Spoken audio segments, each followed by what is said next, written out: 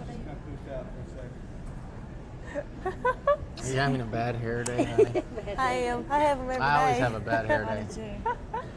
And it's early in the morning. I'm used to having a ball cap on. What do you mean? Oh, Kellie and Tuff, I want to welcome you to Fort Worth. This is my home turf, and I want to tell you both how much I enjoyed the film. I'm giving you my review right now. It's going to be a 4-star. I really liked it. Kellie, if I may, let me start with you, because you have since now remarried and you're expecting a child. Yeah. Okay.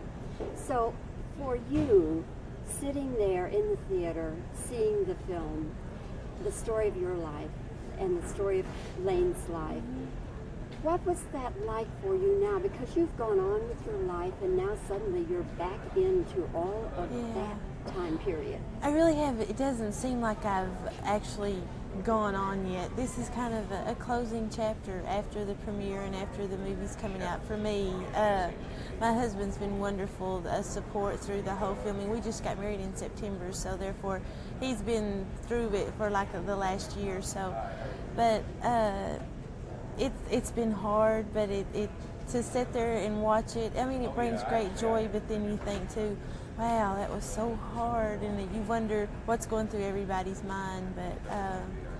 But yeah, we chose to do it, and I think it was a great tribute to Lane. So that's the most important thing right there for me. Was it difficult seeing the marital problems up there on the big screen?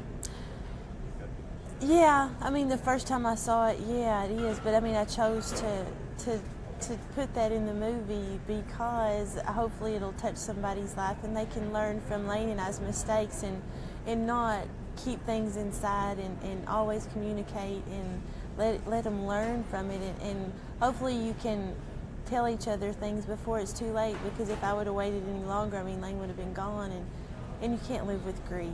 And so it gives you a peace in your heart to be able to know that you're truthful with each other, and truthful with your friends or whatever. So it just makes you a better person, and you can go on with life, I think, a little easier that way. Tuff, let me get you into the conversation here. First of all, do you want to explain the neck brace?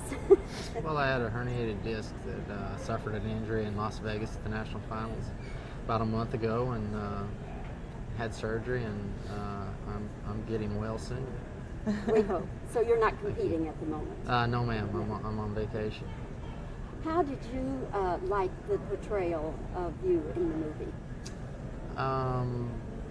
Well, it's really difficult for me to look up there and see myself. You know, I see myself, I'm sure, quite differently than everyone else does. I know Steven's a great actor, and we got to be good friends, and I didn't take it too seriously. I just kind of laughed at it, and you know, they always say it's better to laugh than cry. Yeah. So, you know, all in all, I think Luke and Steven and Cynthia, I think they deserve the credit for making the movie what it was, because they took the time to get to know us all on a personal level, and we all became good friends, and I'm just very thankful that we got those people, because they really worked hard to ensure that it was an authentic, quality movie.